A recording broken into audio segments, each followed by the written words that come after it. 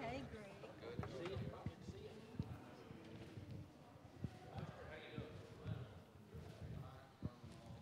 Test one, two. 1, 2.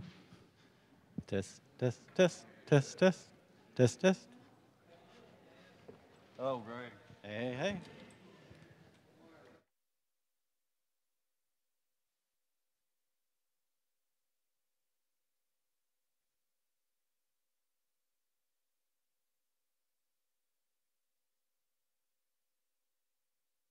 Now try it. Is that better? 1, 2, 2, 1, 2. Yeah, okay. So the main has to be up. I turned the amps off right now. So, okay. Test one. So that was on. So let me turn it off. There's a net or It worked? Yep. Yeah, it works. Try that. See how that works. Okay. I'm assuming it will, so. Huh, got a relay on it. There's. It's not on out there. Oh well, the choirs. No, the choir should be off too. Wires off too. That should be. That's 1, 2, 2, 1. Test 1, 2. Hello, Harold. Are you there? All right. All right.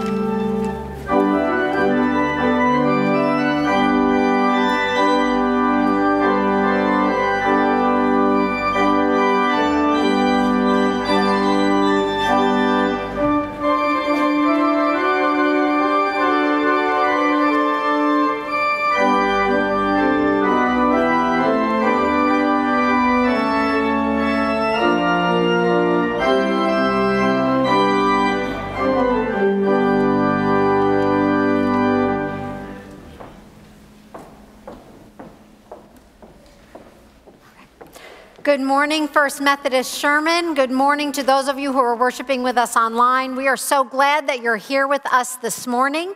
If you have not already done so, if you would please sign in on the attendance registers that you will find on each row, and make sure you pass them down to the people next to you so that they have an opportunity to let us know that they're worshiping with us today. And if you're worshiping with us online, I would invite you to sign in on the feed that is underneath the video this morning. So thank you for doing that so that we might know that you're worshiping with us and find ways that we might connect you to the mission and ministry at First Methodist Sherman. There are just a few announcements this morning. The first is that I want to call your attention to the front of the bulletin if you're in person. This is a list of activities and Bible studies and other things that are going on in the life of the church. If you have questions about any of those things, please feel free to call the church office, to email someone on the staff, and we will help you to get connected and to answer any questions about those things that you might have. There is, after worship today, a Charge Conference meeting. Charge Conference is a yearly meeting where we attend to some of the business of the church. If you are available for that meeting, we would invite you to that. It is in Binkley Hall. We will have some lunch together. We will vote on the items that need to be voted on, and we will have a time of fellowship together. I hope that you will attend that following this worship service. This week on Saturday, there is a retreat at the Prothro Center with the Reverend Dr. Ben Marshall, who will be leading that retreat. If you have never spent time apart and drew close to God, intentionally had time apart to draw close to God and to draw close to the people who are in the small group with you, this would be a great opportunity for that. It starts at 9 a.m. for a time of gathering. There will be time of Bible study and prayer and fellowship during the day. We say that it goes until 3 o'clock. We never really go until 3 o'clock, but that gives us time to debrief and for people to stay if they would like to stay or leave at their leisure when we are finished. Ben Marshall has been a colleague and a mentor to me and to many pastors in the conference. It's rare that he gets this time, and so I'm just excited to be able to offer this. So if you have questions about that, please contact me this week. Prothro is going to need a head count by Thursday, and so I would love to be able to do that before then, actually. Trunk or Treat is coming up. It is October 23rd.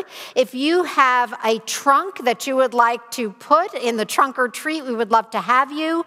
That event is just a lot of fun. It gives us an opportunity to meet people in our community. The kids come dressed up. A lot of the parents come dressed up. We give out more candy than we should be giving out on that day. Dentists love us for Trunk or Treat. But we line all of Mulberry Street, and we close it down. And last year there were over 200 children that came through. We were running out of candy 45 minutes before. This is one of the few times I'll say, thank God it rained on our parade, because I'm not sure what we would have done that day, but it did rain and we had to close it down. So I hope that you will sign up to do that. You can sign up online. There's a QR code for that, or you can just call the church office or get a hold of Jennifer Snyder, our children's director, and she will get your trunk signed up for that. If you don't want to do a trunk, we are happy to take candy, because most of us don't buy enough candy and we need to be restocked. And so if you bring candy, we will restock the the trunks as they run out of candy. Finally, I'm going to, one more announcement. If you have not had an opportunity to pick a tag off of the Stock the Teacher Lounge board, I think there's 2 or 3 items left on that board. And so if you would like to do that on your way out today, please stop by, grab a tag, bring your item back. And if you would like to donate toward that, we will take your money. So no matter how you want to participate in that, we would love for you to do that. And the teachers truly appreciate the outreach from this church to them. And so I hope that you will do that. I'm going to invite Jerry Holbert up for an announcement. And I hope that you will turn your attention to Jerry at this time.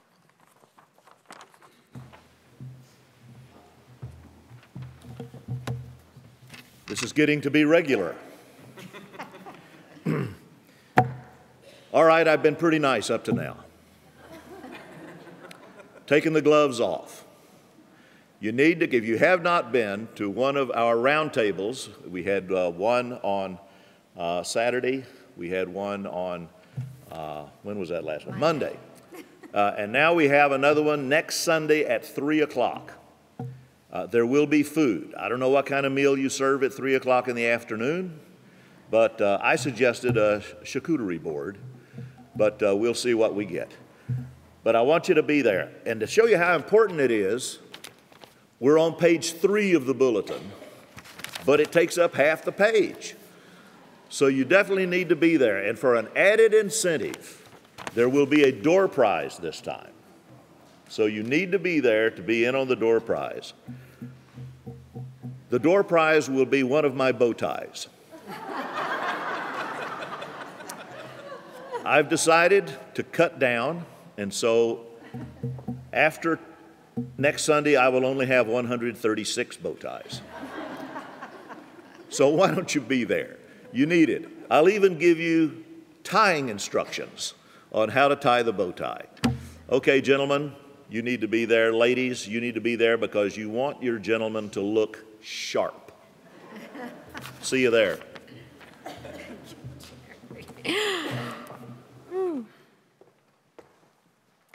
And on that note, I'm going to call all of us to turn our attention to God who has called us here to worship this morning. Good morning, church family. My name is Laura Muller, and I am the Director of Communications and Youth Ministries here at First Methodist Sherman. If you will please rise and join me in our call to worship. The invitation is given to every person by Jesus Christ. Come to me, follow me, be my disciples. We come to this place, to this time, at the invitation of Jesus Christ. In the name of Christ. We accept the invitation to discipleship. In the name of Christ. As his disciples, we worship and praise God. In the midst of a world where cruelty abounds. We proclaim the God of compassion. In the midst of despair that threatens to swallow up whole lives, whole peoples. We proclaim the God of hope. In the midst of indifference and apathy. We proclaim the God of love. Let us worship together and share our witness of God's living presence in the world. Amen. Our opening hymn this morning is from the Faith We Sing, hymn 2101, Two Fishermen. Before we sing this hymn, it is very wordy, and some of you are like, I don't want to sing all of those verses. So we're going to have a rehearsal on the refrain. So at least you can sing the refrain. So we'll have a quick little rehearsal.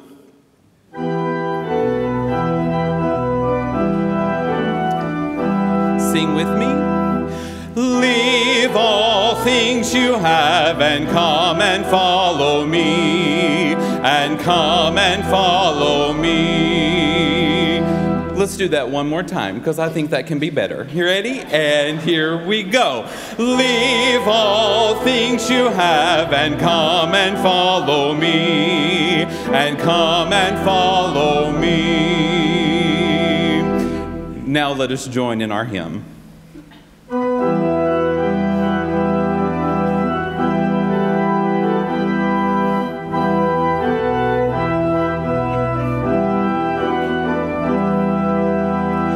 Two fishermen who lived along the Sea of Galilee stood by the shore to cast their nets into an ageless sea. Now Jesus watched them from afar, then called them each by name. It changed their lives, these simple men, they'd never be the same. Leave all things you have and come and follow me, and come and follow me. And as he walked along the shore, 'twas James and John he'd find, and these two sons of Zebedee would leave their boats behind. Their work and all they held so dear, they left beside their nets. Their names they'd heard as Jesus called, they came without regret. Leave all things you have and come and follow me, and come and follow me. O Simon, Peter, Andrew, James, and John, beloved one, you heard Christ's call to speak good news, revealed to God's own Son. Susanna, Mary Magdalene, who traveled with your Lord, you ministered to him with joy, for he is God adored. Leave all things you have and come and follow me, and come and follow me. And you good Christians, one and all who'd follow Jesus' way, come leave behind what keeps you bound to trappings of our day, and listen as he calls your name to come and follow near. For still he speaks in varied ways to those his call will hear.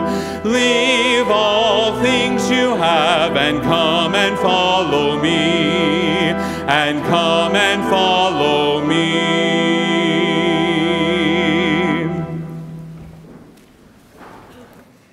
Please join me in the modern affirmation.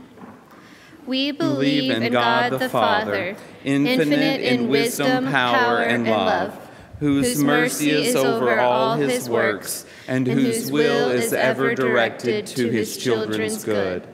We believe in Jesus Christ, Son of God and Son of man, the gift of the Father's unfailing grace, the ground of our hope, and the promise of our deliverance from sin and death. We believe in the Holy Spirit as the divine presence in our lives, whereby we are kept in perpetual remembrance of the truth of Christ and find strength and help in time of need. We believe that this faith should manifest itself in the service of love as set forth in the example of our blessed Lord, to the end that the kingdom of God may come upon the earth. Amen.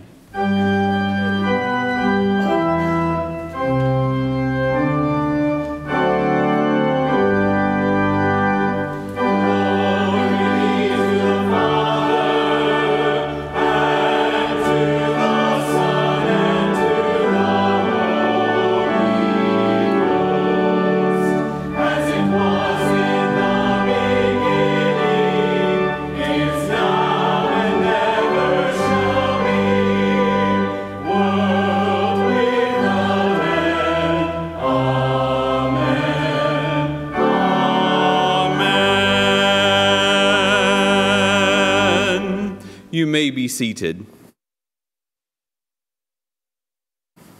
Our hymn of preparation, hymn 344 in the United Methodist Hymnal, singing verses 1 and 2, Lord, you have come to the lake shore.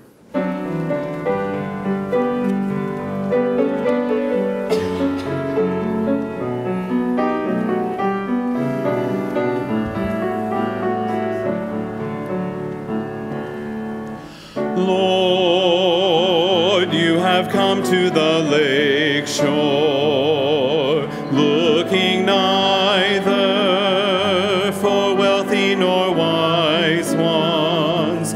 You only ask me to follow humbly. Oh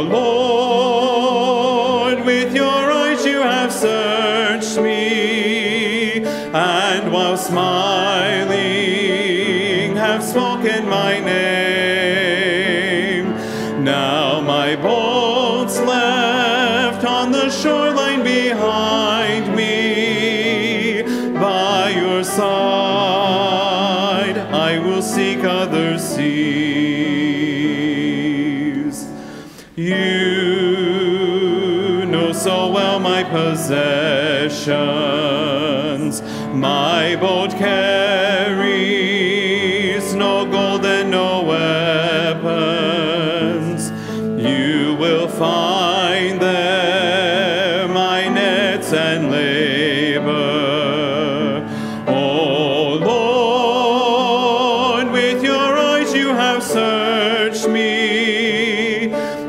and while smiling have spoken my name. Now my boat's left on the shoreline behind me. By your side I will seek other seas.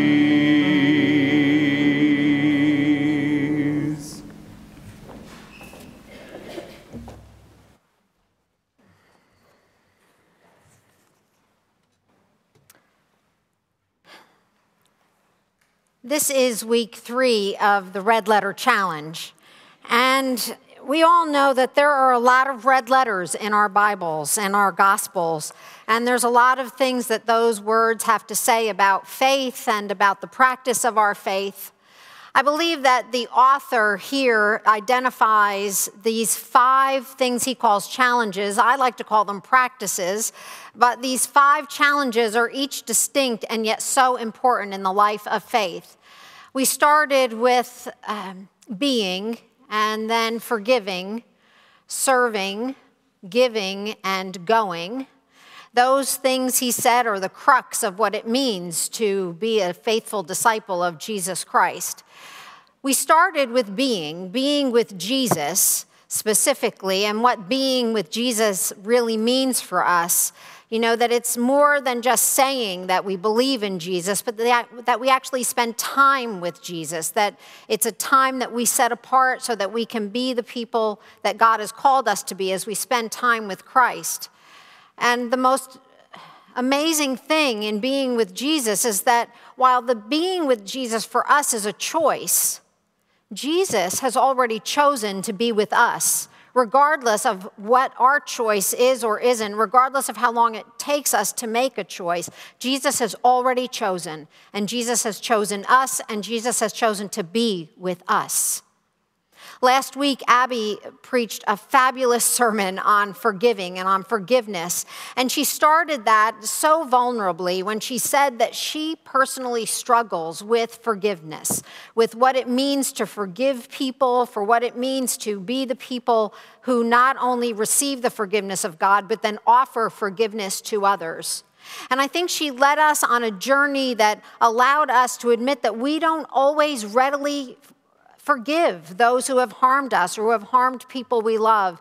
And yet, the more we are able and willing to forgive others, the freer we become as God's people, because we are no longer bound by the anger and the bitterness that unforgiveness causes in our souls. And that was probably one of the best ways I could describe what it means to live a life of unforgiveness as opposed to living a life filled with the forgiveness of Jesus Christ for us.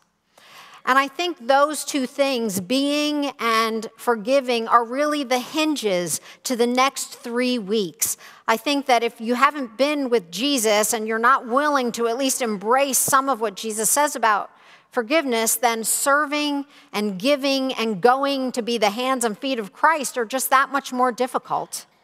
So today we're going to hear some of those red letters about serving. And serving is one of those things that I think we believe that we know what it means to serve. And I'm not sure that we fully have embraced what it means to serve Christ and serve others. And so I'm going to read a familiar story, another one of those familiar stories from the Gospels. And some of you may be thinking, aren't there better stories about serving? And the answer would be yes. But I chose this one because I think this is where we start, right? I think we start here with Jesus' call on our lives. And so I'm going to invite you to listen to this very familiar story. Listen, if you have taught VBS or Children's Sunday School or have been around the church at all, you know this story, and you're going to start singing the song in your head because it's been stuck in mine for quite a while now. So listen now to these words from Luke 5, starting in the first verse. Once, while Jesus was standing beside the lake of Gennesaret and the crowd was pressing in on him to hear the word of God, he saw 2 boats there at the shore of the lake. The fishermen had gone out of them and were washing their nets. He got into one of the boats, the one belonging to Simon, and asked him to put out a little way from the shore. Then he sat down and taught the crowds from the boat. When he had finished speaking, he said to Simon, "Put out into deep water and let down your nets for a catch." Simon answered, "Master, we have worked all night long, but have caught nothing. Yet, if you say so, I will let down the nets." When they had done this, they caught so many fish that their nets were beginning to break. So they signaled their partners in the other boat to come and help them. And they came and filled both boats so that they began to sink. But when Simon Peter saw it, he fell down at Jesus' knees, saying, "Go away from me, Lord, for I am a sinful man." For he and all who were with him were amazed at the catch of fish that they had taken. And so also were James and John, the sons of Zebedee, who were partners with Simon. Then Jesus said to Simon, "Do not be afraid. From now on, you will be catching people." When they had brought their boats to shore, they left everything and followed him.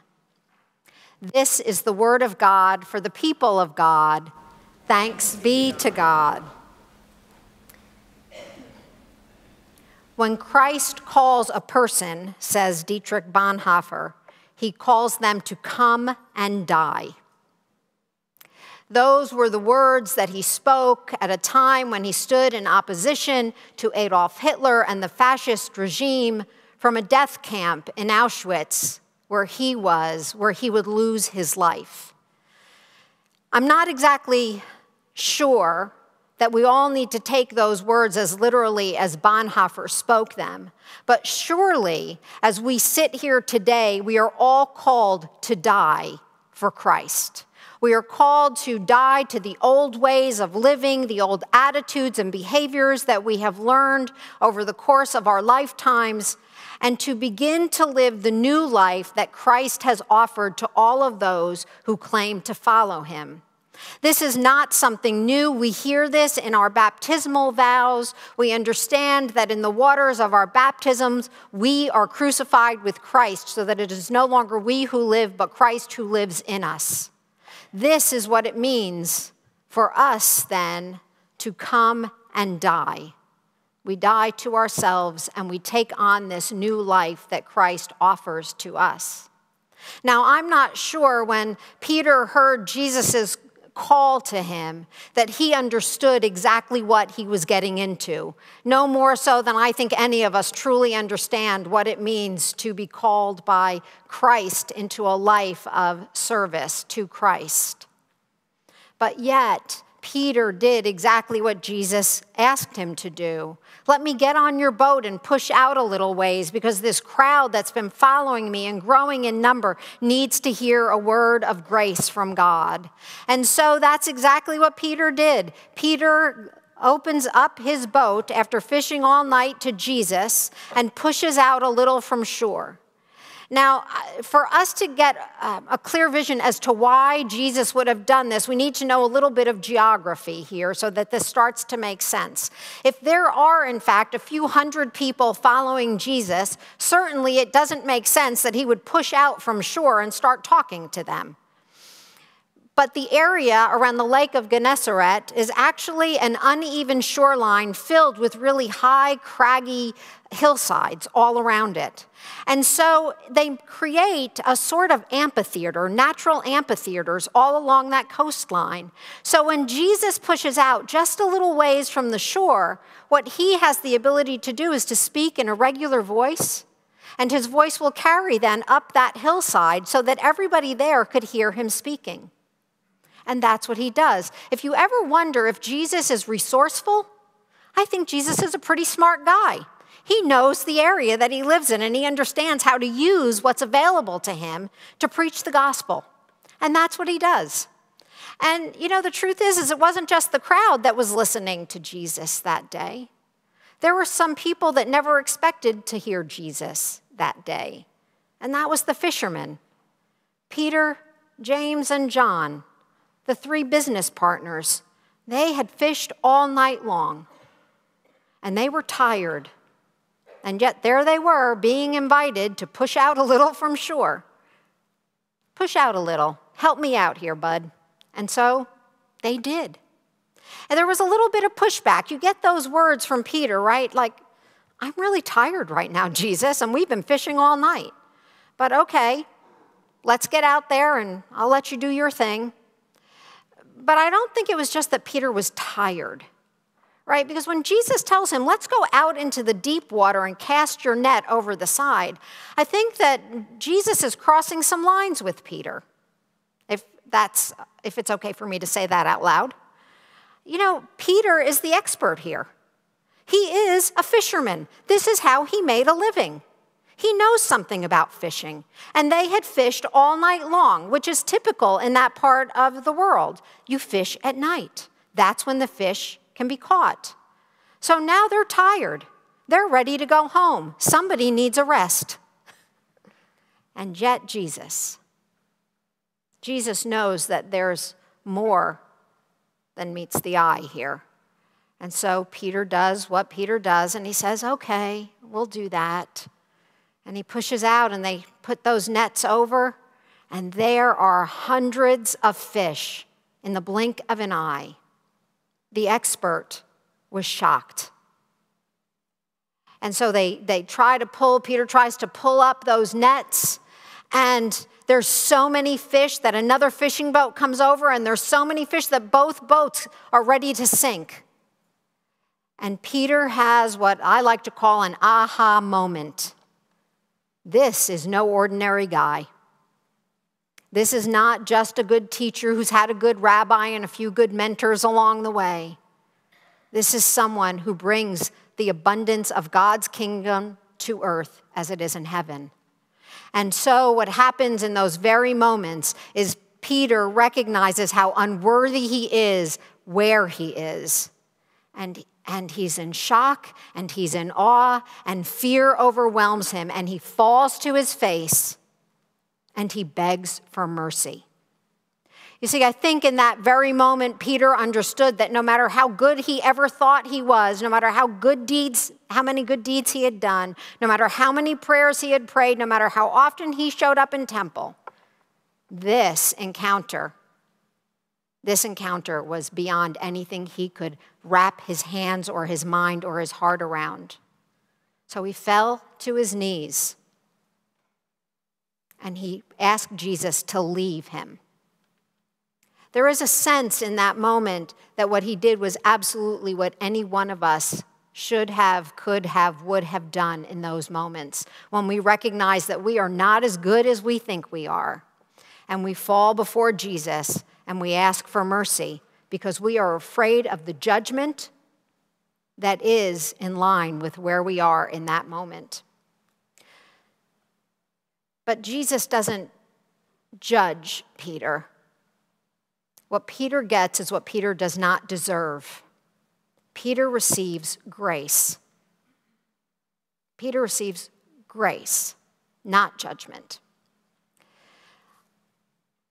I can say that when we receive grace, when we know that we don't deserve what we're getting,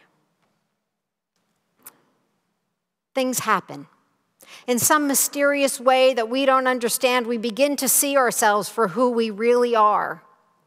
We see the masks that we wear every single day that say, oh, I'm fine. I've got it all together. I do all the right things all the time. We start to see the root of bitterness that is taken over our hearts, that make us hard-hearted toward the people that we're supposed to love. We see the mistrust in systems and in people and in institutions. We start to see that actually we are much more selfish people than we think we are.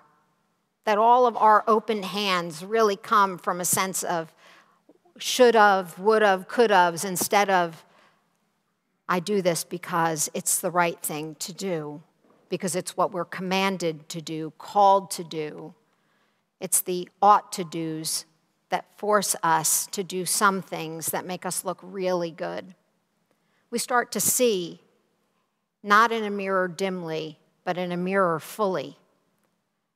And all we can do is ask for mercy. We are, in some very real way, all Peter.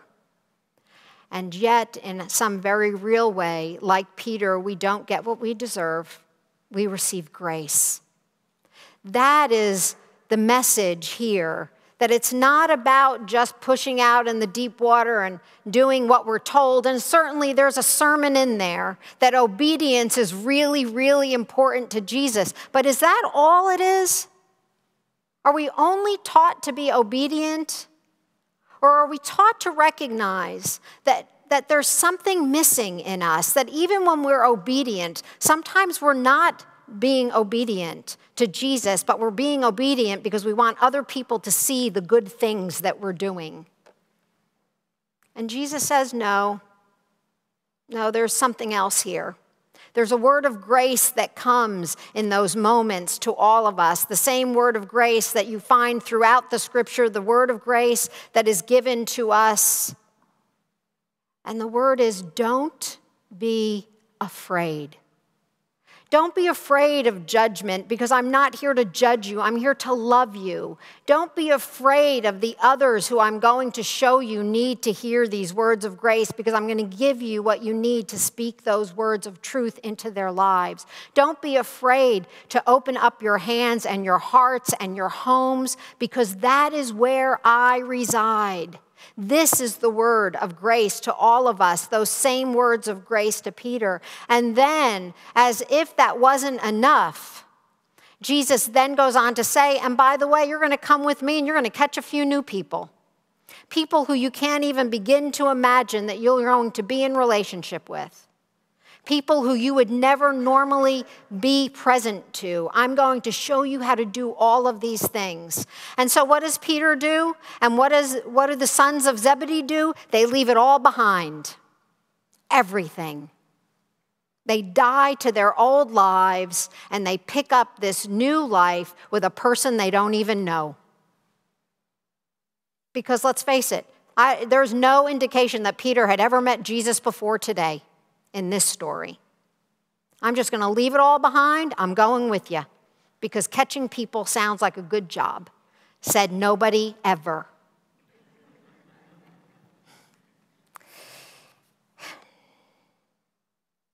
I know that this is difficult for everybody to hear this, that instead of the judgment we deserve because we're not as good as we think we are, we get grace. That we're not called to just stay where we are and do everything the good old way, because the good old way is not the way of Jesus. Because after all, don't most of us think most of the time that we're doing pretty good? We're doing all the things we're supposed to do, right? We make sure that Grand Central Station has enough food to feed the hungry that show up in the morning and in the afternoon. We open our church to the families in transition for Family Promise. We help stock the teacher lounges so that those who never get noticed actually are shown that there is some love for them in the world and beyond the walls of the school building. We make sure that 18 children have enough school supplies to start on an equal playing field when they go to school every day. We bring things when the church asks us to bring things, even if it's a bag of candy. We put our trunks out there and we're nice to people that come by that don't go to our church. We do all kinds of really good things. But is that all Jesus is asking us to do? I'm not sure that Peter, James, and John understood what Jesus was asking them to do. I don't think he ever asked them to show up in temple an extra hour every week or to say a few extra prayers. I think what Jesus actually did when they walked away from the seashore is he said, just watch what I'm doing, and then start doing some of that. So if you start reading all the stories that come after this, before the parables even enter the picture here, what you see is Jesus doing things like touching lepers. You know, those outcasts, those people nobody wants to be around because they're afraid of them. But remember, Jesus said, do not be afraid. Go and touch those people. Go and love those people. Let them have some dignity in their lives. And then the very next thing is Jesus is telling the three of them that they should love the other as much as they want to be loved themselves, that they should not only pray for their enemies, but that they should love their enemies, that they should raise the walking dead to new life, that they should speak hope into people who are carrying despair in their hearts, that they should show people what the kingdom of God on earth as it is in heaven really looks like. To not be afraid of those people who we try so hard to keep at arm's length by throwing some money in the plate. No, Jesus says, those are the very people that I came for. And it's up to you to go out into the world beyond the walls of whatever is comfortable for you, to break out of those safe little bubbles that you've put around yourselves and go and make a difference in the world you live in. You don't always have to do it with words. Sometimes just loving people is enough. And the other part of that is Jesus never commanded any of those people that he loved to believe in him. He just did things for people that demonstrated his love for them. And then they got to think about why. Why would somebody love me like that? The service that we do to others, with others, and for others is really service to Christ. It is the service that reminds people that they have intrinsic value and worth and dignity, that they are worthy no matter where they are on the political, economic, social ladder. No matter where they were educated, no matter if they were educated, whether they drive a new car or a junker. It doesn't matter. What Jesus is saying is you have value, worth, dignity because you belong to the creator of the universe who called you very good. This is what it means to serve Jesus, to do the things that Jesus did so that others might recognize who they are and whose they are, regardless of what their choice is in their lifetime. Because, see, we're not going to judge them. We're going to show them mercy and let Jesus give them the grace that they don't deserve. I was recently listening to a podcast this past week, and Father Doyle, who is the founder of Homeboy Ministries, was speaking, and he was talking about Homeboy Ministries. Let me just say this so you know what it is. It's in Los Angeles, California. It is the largest gang intervention program in the entire world. They have seen thousands and thousands of gang members come to faith in Christ, get their lives together. People who normally would be shooting at and killing one another live in community together. It is one of the most beautiful things you've ever seen. If you have 10 or 15 minutes, look up one of their testimonies on YouTube. That might change your life. It is amazing what Father Doyle has and that organization has been able to do in service to that particular group of people. He said he said, service in the name of Christ allows people to know that they are safe, which most people today need to know that they are safe. It allows people to know that they are safe, that they are seen, that they're not nobodies, but they're somebodies who are seen, and that they are cherished. When was the last time you told somebody they were cherished? How would that change someone's day? I'm coming down. Here's what we seem to forget when we serve others in the name of Christ. We forget that Christ serves us, that Christ leaves all the glory of the heavenly realm behind, and not only serves us, but gives up his life for us, because we are safe, we are seen, and we are cherished. And there's an old story. I don't know who told it. I'm sure I heard it in a sermon. And I'm not exactly sure what the timeline of the story is, but it has to do with a little boy from a poor family. And so you might have heard this story. It's about a little boy from a poor family, probably the turn of the 19th century, 20th century, when trains were just starting to, come and go across the country. And in the story, the little boy is disabled. And we know back in those days, that still meant that, well, maybe God was punishing you for something.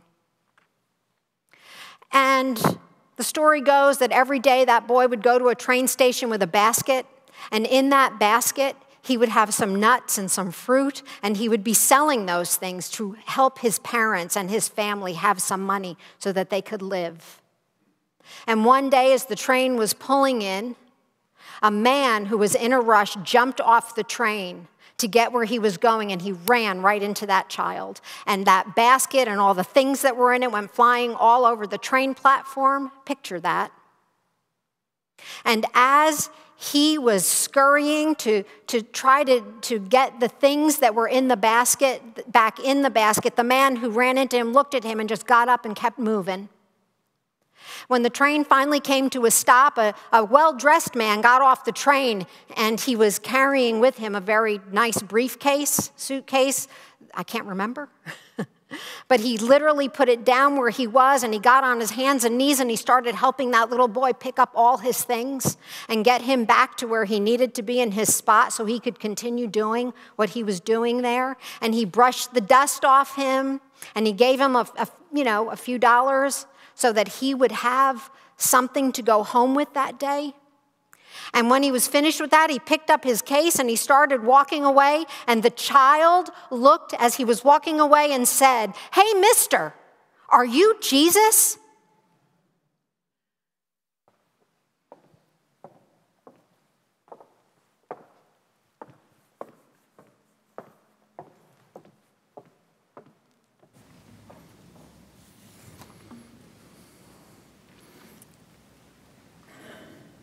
And we respond, singing verses 3 and 4 of hymn 344, "Lord, you have come to the lake shore."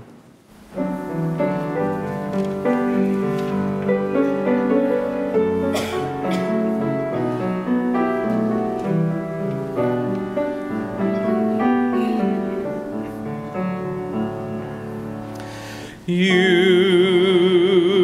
need my hands full of caring through my labors to give others rest and constant love that keeps on loving. Oh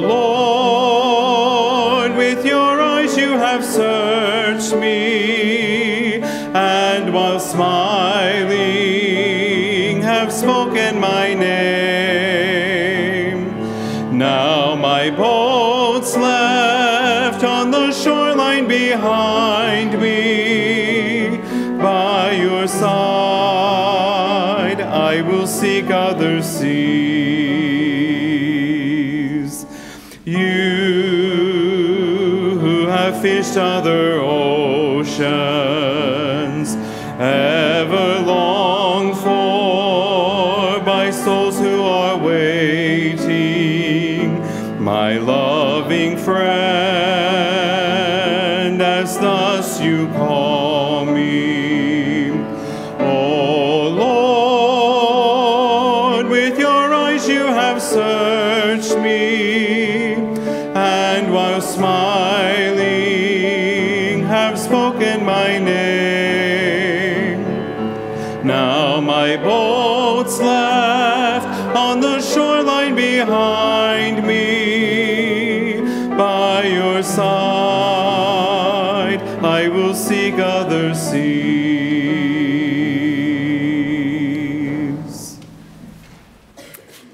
We have come to that time of pastoral prayer, and just a brief word for those of you who don't know, Midge Foster went home last week from the hospital and is recovering. will remain under doctor's care, and there are a few more things that have to happen for her. So please keep Midge and her family in prayer as they continue in her healing. Also, keep in prayer this week the people of Puerto Rico who have been devastated one more time by the latest hurricane, and for the people in Florida and others in the Gulf who are preparing for yet another possible hurricane hitting land sometime in the next day to 2 days. We know that there are wars and rumors of wars continuing around the world. We know that there is a lot of strife all over. People are sick. And people are hurting.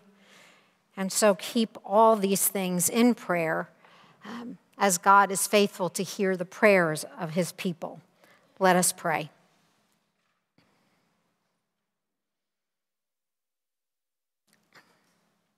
Gracious and holy God, we come before you this day knowing that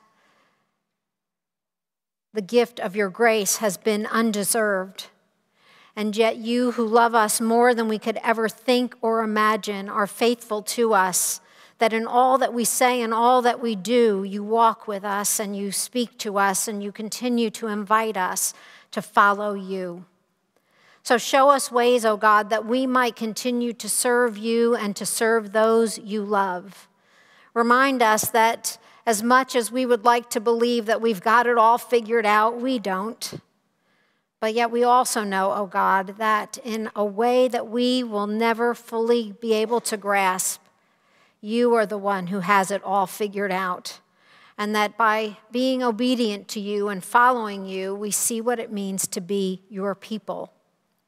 Be with those this day who are hurting. Be with those in places where homes are devastated and life is upside down.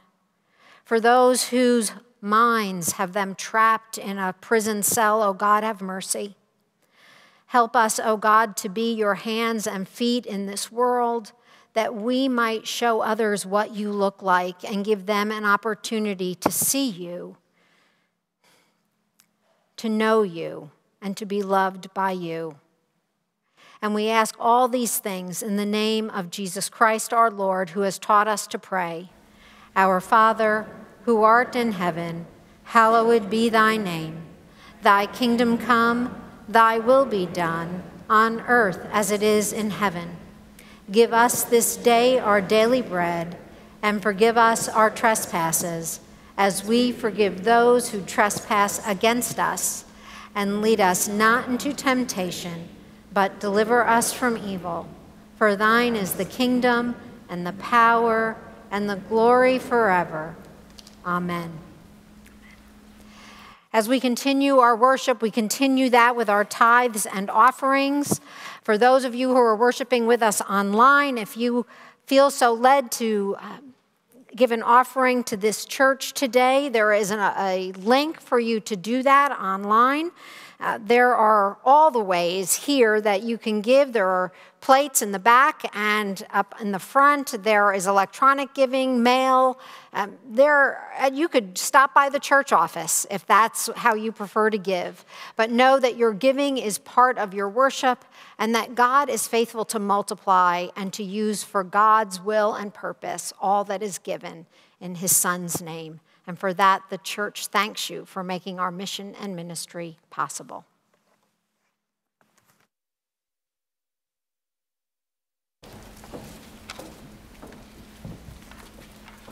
He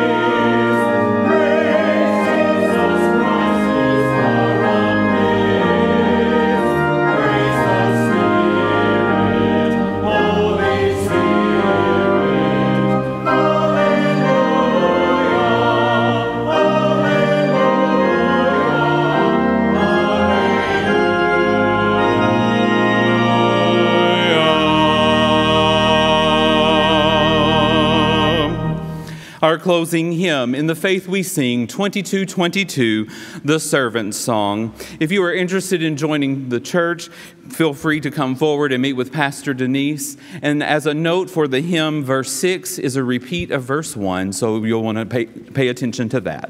Let us join together in our closing hymn.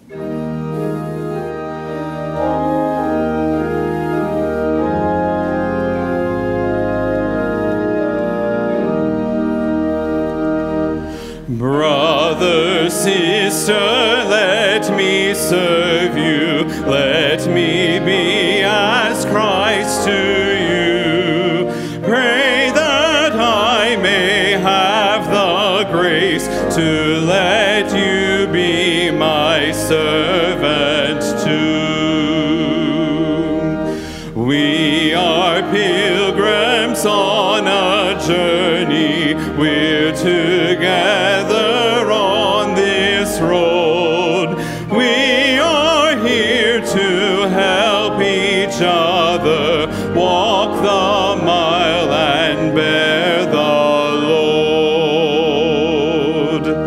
I will hold the Christ light for you in the night time of your fear. I will hold my hand out to you, speak the peace you long to hear.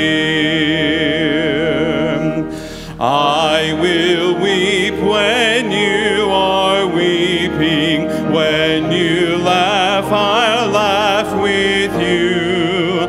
I will share your joy and sorrow till we've seen this journey through. When we sing to God in heaven, we shall find such harmony, born of all we've known together, of Christ's love and agony.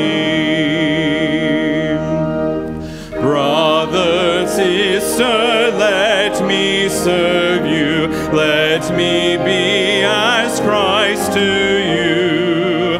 Pray that I may have the grace to let you be my servant too.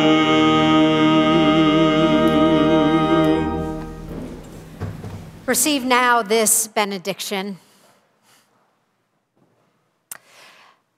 In the waters of our baptism, we are all given a new last name, the name of Christian, which means that in some way we are brothers and sisters, one of the same God who has called us all together.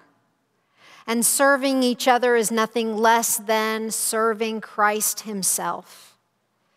It is Christ who calls us to this place. It is Christ who sends us out so that we might be one with Christ, one with each other, and one in ministry to all the world. May that be how our hearts and our minds and our souls move as we leave this place and go into the world. In the name of the Father, and the Son, and the Holy Spirit. Amen.